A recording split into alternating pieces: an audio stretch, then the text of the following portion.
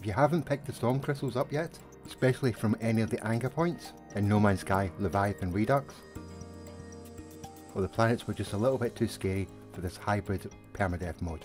Don't worry, I found a nice planet close to Anchor Point 5, and as you can see, I put a base right next to a nice batch, and this base is really close to a trading post. And I position it in such a way that you can just hide out inside and wait for the storm to come in and stick your head out and pluck them.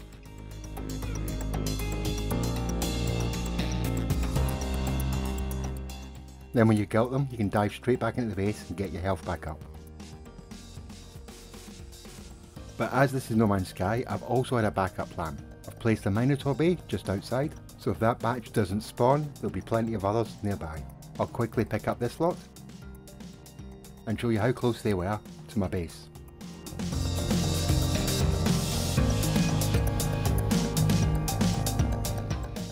It might be advisable to turn multiplayer off, because if you're in the same instance as someone else and they've just picked them up, they'll be gone for you too, or you could just build a base yourself.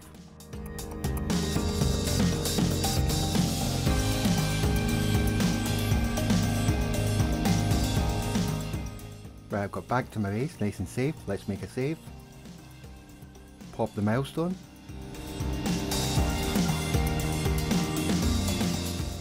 And here's the location. The bright light is the centre of the galaxy. Anturi 8 is Anchor Point 5, that's the pirate system I showed you in the previous video. I don't know how to pronounce that, but that's the system you want. Anchor Point 5, the pirate system, and this is the system you want. If you want, here's the photoglyphs in Euclid.